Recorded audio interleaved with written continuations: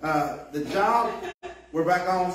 All right, you all, I'm sorry for the glitch. We, for whatever reason, our battery went out on the other camera, and we had to put a new one up.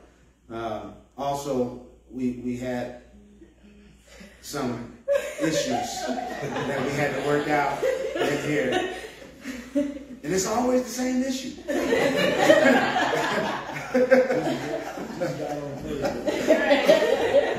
Listen, y'all, I'm grateful too that we get to have fun. Bible study and reading the Bible and studying and all of that, it should be fun.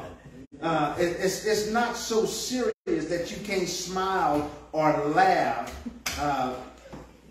It ought to be entertaining. Amen. All right? So the job of the judge was just like that of the prophets. When they went through that cycle of disobedience, the judge would come in just like the prophets and give a warning to the nation that the reason why they have went into slavery or have fell on hard times is because of their disobedience to God, worshiping idols, and God would send someone to tell the judges, or the judges would come and tell Israel what they've done wrong. They would repent and they would get back in the good graces of God. And then the Bible says, normally it was one generation away that they would begin to slack off. And then the Bible says, and there arose another generation that did not know the Lord. And they started all over again. And God sent somebody to fix them.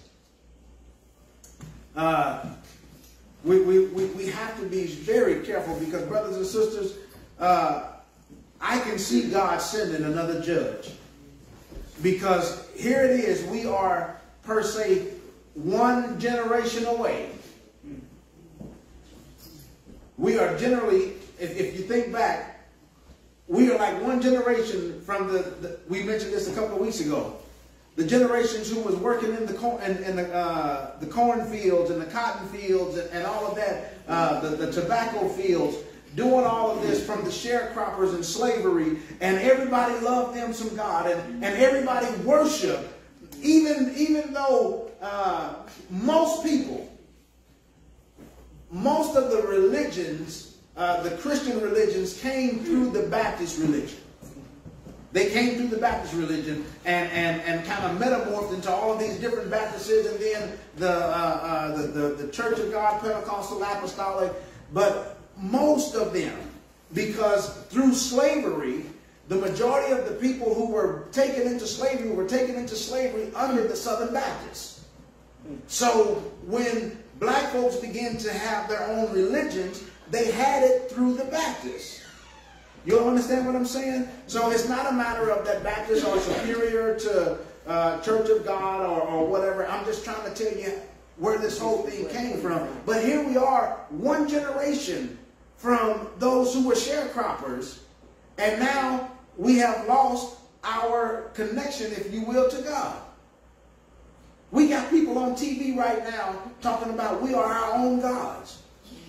Search for the God within yourself. They take scriptures like the kingdom of God is in you, and when you've seen me, you've seen the Father, and now they've tried to twist the word of God to perpetuate their own lives. We have to be very careful.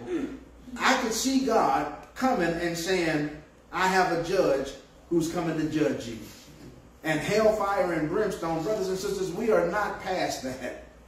Yes, ma'am. That's why it's so important, again, that we learn this word and allow it to become, like you said, come alive in us. Because people will say things, and the first thing that we say, it sounds right. Or we just go along with it because it sounds right. But when you don't know, you go to any, that's what the Bible calls any wave of doctrine. You just accept it. And we're going to be held accountable because God would not have us to be ignorant. There's no reason for us not to know. Like you say, don't just get in this word on Tuesday and Sunday. Just like we eat every day, find some time to get in the word. And it's so, all this new technology, we read. Or, you know what I'm saying, go to the lot of revivals and stuff. But now you can get up in the morning and put it on your phone. You can get up in the morning and put it on what you guys got, that Alexa stuff. But it's no reason not for us to get in God's word. Hey, serious. You all, I remember when my parents first got the Bible on cassette tape. I remember when they ordered that. And one of my uncles, who could not read and write, learned how to read using those cassette tapes and following along in the Bible to match the words with what he heard. And that's how he learned how to read.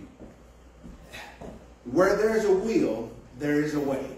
Amen. So nobody, right now, nobody has to, you don't have to buy the Bible on cassette. You don't have to buy it on CD.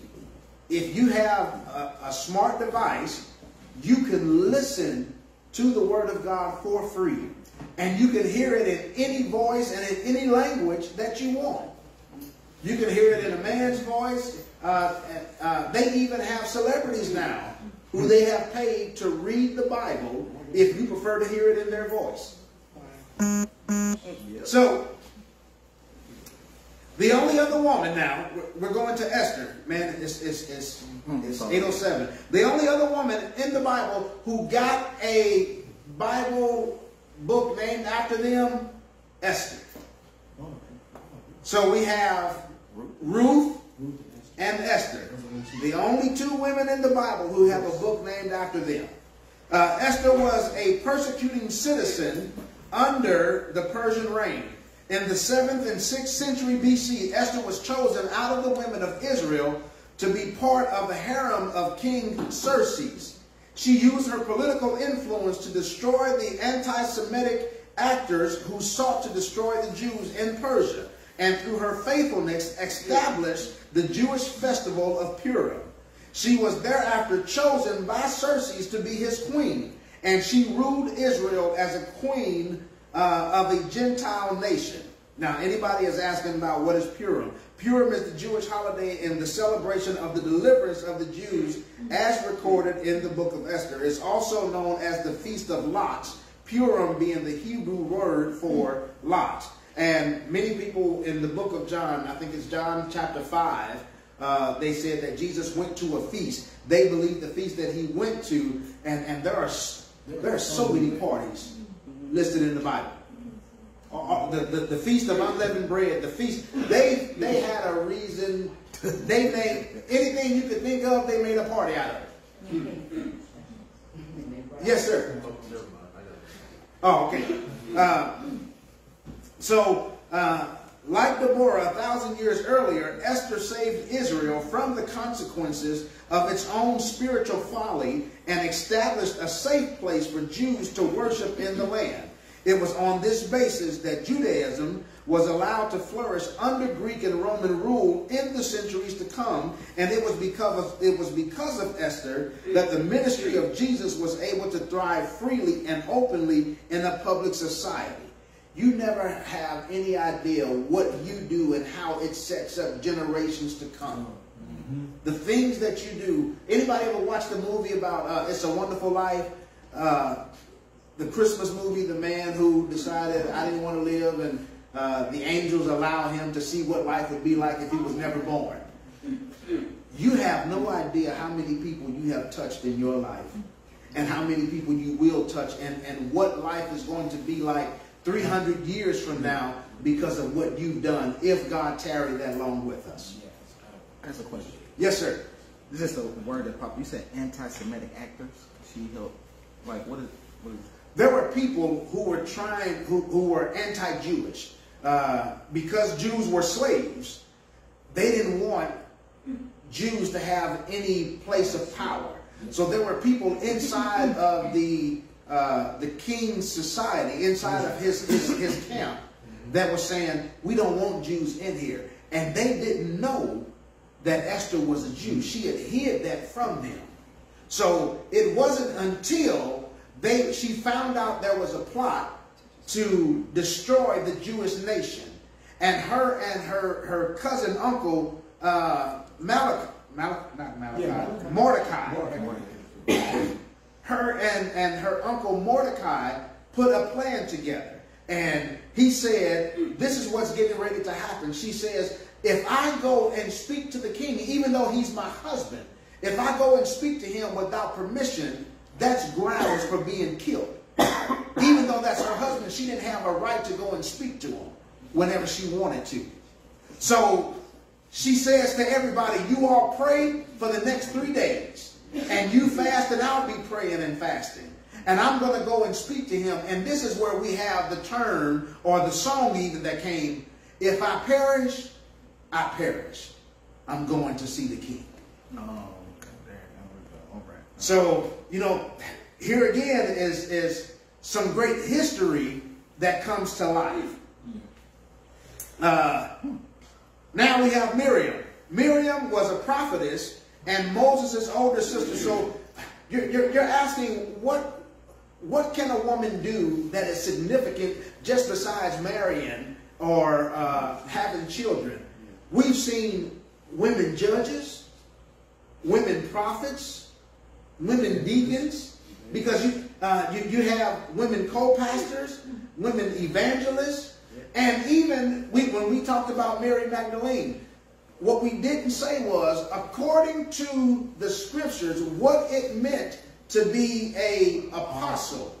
An apostle was someone who walked with Jesus during his ministry that continued the work after his ascension. The first person that he showed himself to was Mary Magdalene. And then told her, you go tell the other boys that I'm here. And when she went and told them, they said she was crazy. You're distracted with grief. She said, wait a minute, hold on. Don't discount me like y'all don't know who I am. That was her conversation. If you all read the story, when she went and spoke to them, and they told her, you don't know what you're talking about, she said, have you not forgotten that I walk with you too? Don't treat me like I don't exist. Like I'm not significant. Like we both wasn't there. And remember, y'all punks ran when I stayed still. Y'all have to read these stories. You know, they have the King James Version, the New American Standard, and all of that. Y'all need to put it into Ferguson, language. Right. St. Louis's, So when you over there. The Bible, when you read the stories in the Bible, they don't come at you like when the pastor is giving you the story. You like, wait a minute. I think I read something like that, but it don't come across as a story. You know what I mean? It's just like you just read it. So you don't see it as a picture, like a story like that. Because I listen, you all, I said the very same thing to my wife today. Today. When I read this, I read it, but I have to hear it in order to see it. When I read, but I'm not the greatest reader. People read and they, I lost myself in this book. No, I lost some sleep. Right. And that's it. What I do, just like you all, I have my favorite preachers. I have my own pastor who's here. And I listen to his live streams. And I watch his Bible studies. And I used to love when they had, when they had open Bible study, I would go to his Bible study. And I have preachers who I listen to. And when I get most of my messages, it's because I'm listening to another preacher. And God gives me a message while I'm listening to somebody else's message. Revelation more for you. Open up more. Now, I'm not stealing their sermons. Right, no. But I was listening to T.D. Jakes the other day. And in the first 2 minutes of him just talking, he was talking about midwives, and God said, the midwife to your blessing. I wrote that down. The midwife to your blessing. You all will be hearing that soon. Probably within the next month or so. Right now we have Palm Sunday and Easter Sunday, but shortly thereafter, when I say it on Sunday morning, y'all gonna start laughing. Everybody else in the church will be like, what's funny? I don't get it. It's an inside joke. Don't y'all say nothing. Tell them you should have been in Bible study. Right. So, Miriam, prophetess, and Moses' older sister. She helped to save Moses when he was only an infant. Moses' mother left him in a basket to protect him from being murdered by Pharaoh due to his being a Jewish baby. When Pharaoh's daughter found Moses and had mercy on him, Miriam devoted herself to Pharaoh's daughter in order to raise him so that they could remain together. We can credit Miriam with instilling Moses with a devotion to the Lord that manifested itself in later days, which enabled his openness to divine encounter with the one true God and his moral conscience which guided Israel all the way to the promised land.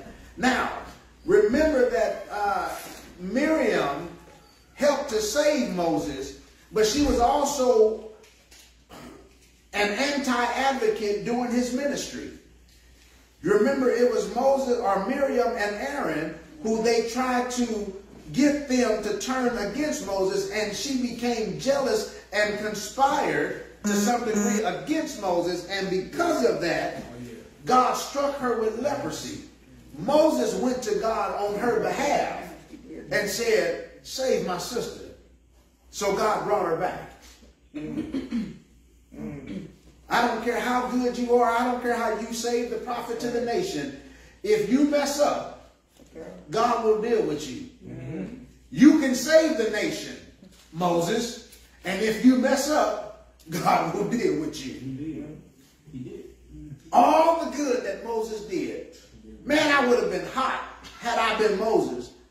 I done dealt with all these heathens and these ninjas during this whole time in the desert. These people done cussed me and fussed at me and threatened to stone me and everything else. And Lord, I went up on that mountain and became white and all of that to come down here to talk to these things who run around here naked and dancing and done tore earrings out their ear to build a calf. I did all of this.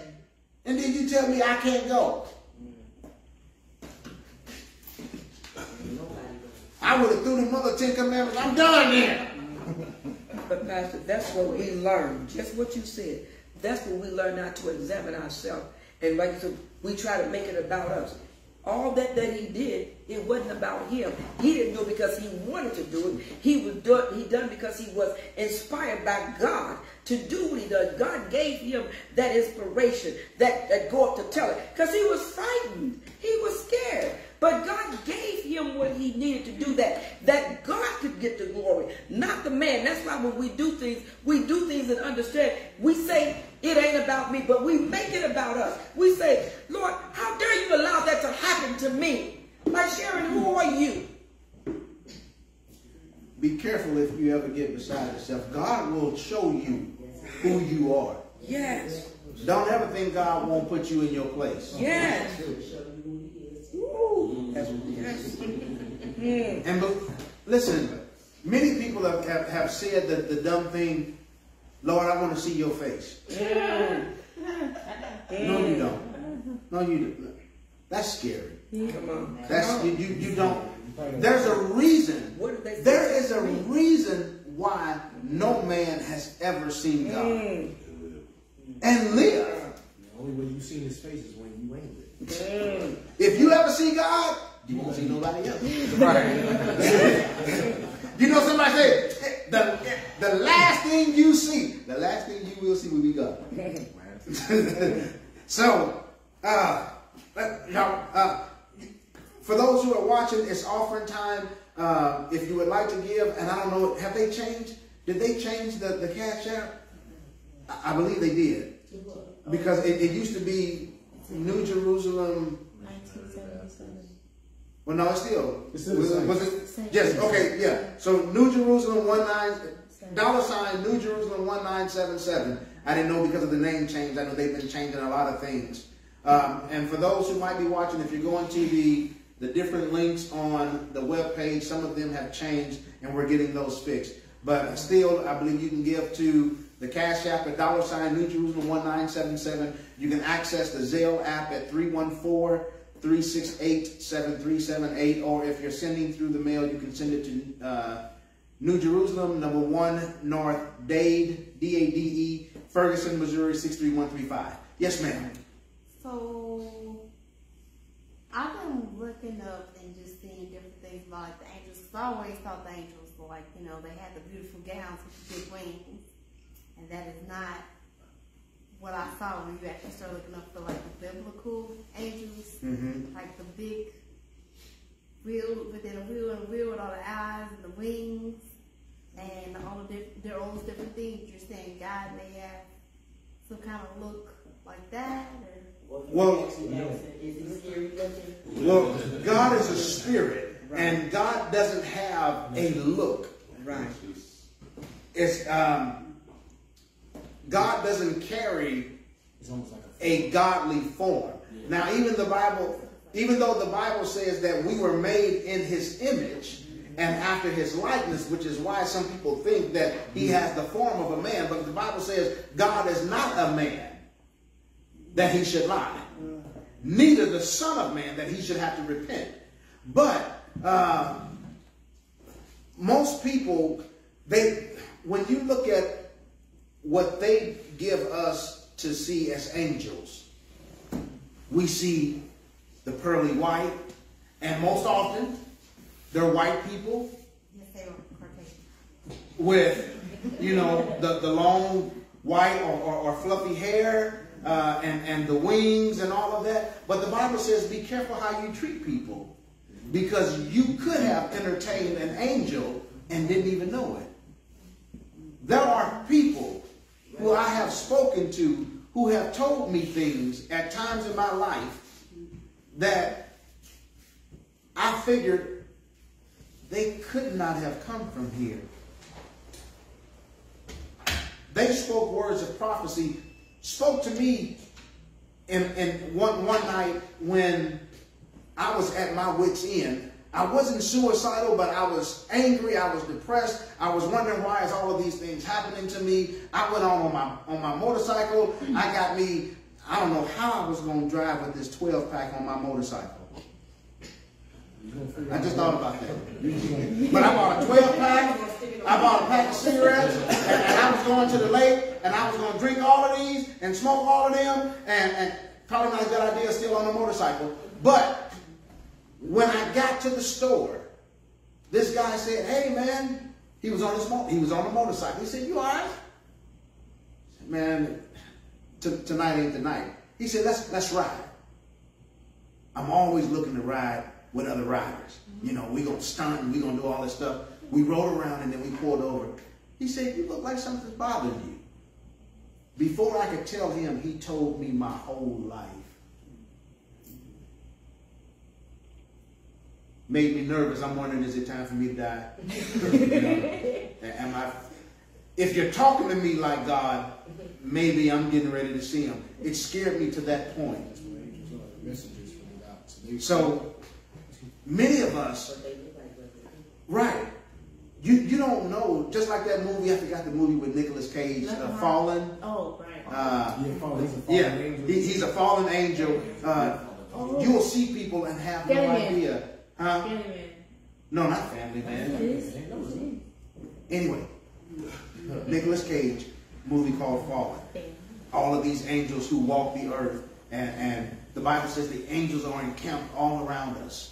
And so there are so many things that we have to understand when it comes to angels. And the problem is, because how we see angels, we also, when we see demons, when they showed us demons were either red with horns like the devil or dark complected.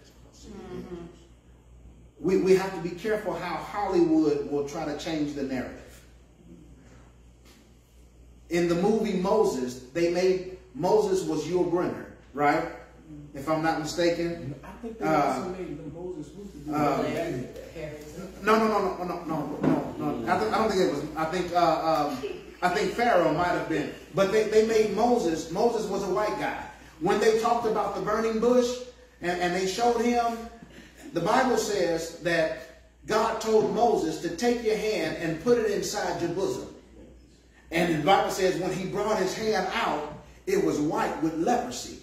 In the movie, they couldn't do that because they used a white man to portray Moses. Moses was not a white man. Moses was a dark-skinned man. Remember, all Hebrews were dark-skinned people. I was just gonna say that because, like, when you said you see the angels as white people, right? Like, I just got into my mind like Jesus was black, so everybody that he went across was black. Like all the women we're talking about, they were potentially black.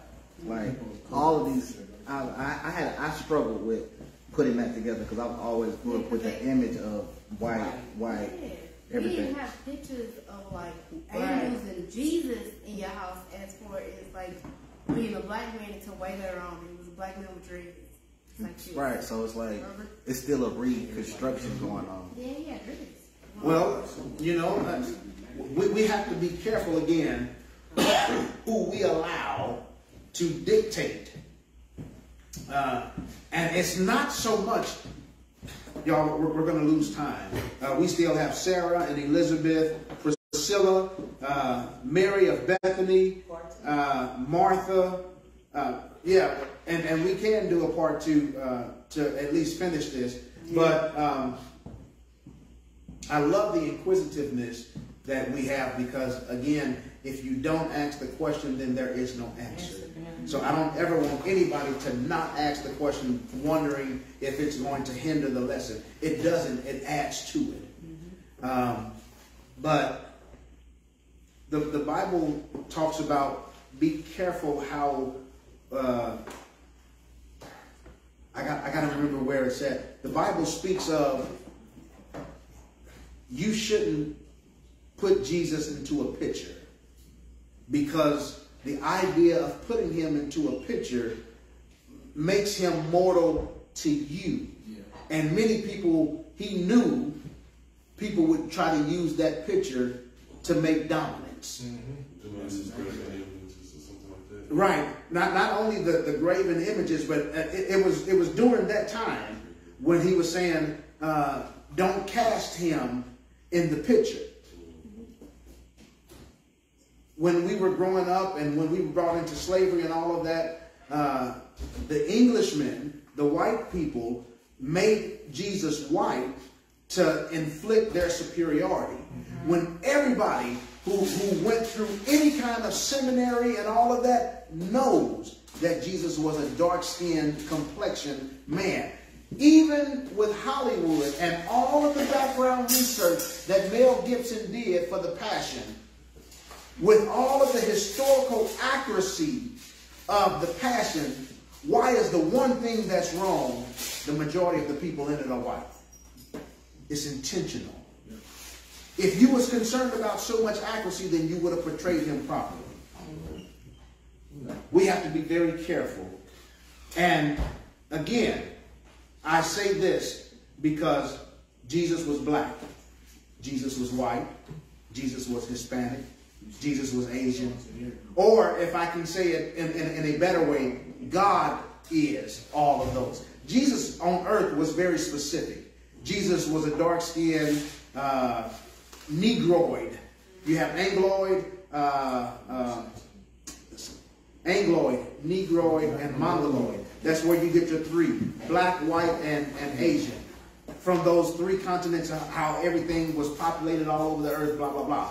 But here we have this situation.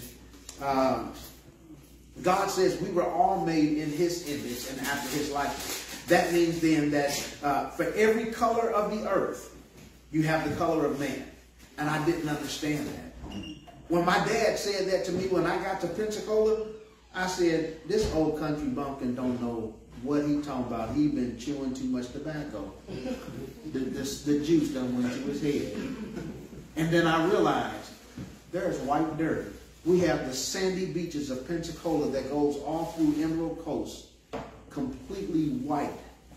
Then we have the red clay dirt. Then we have brown dirt. Then we have yellow dirt. All the colors of man is in the earth. So when God says, from the earth you came and from the earth you shall return, for every color of man there is a color of dirt. The red man, the Indian, that clay dirt, it's so synonymous. So, you all, we are 1 minute past our time. I'm hoping that this gave you some insight.